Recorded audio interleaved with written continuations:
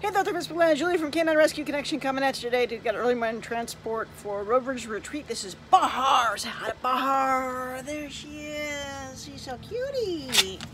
Anyway, she's been adopted from Rover's retreat, and she's here for a congenital defect in her urinary tract. See, it's great rescues like this. Rover's retreat, taking care of their adoptees. And is going in for some surgery to correct that congenital defect. So Julie signing off for now. You know what? Because dogs can't drive, especially in the end of a pandemic in Omicron times. Oh wait, it's Omicron plus times. All right, take care. Bye bye.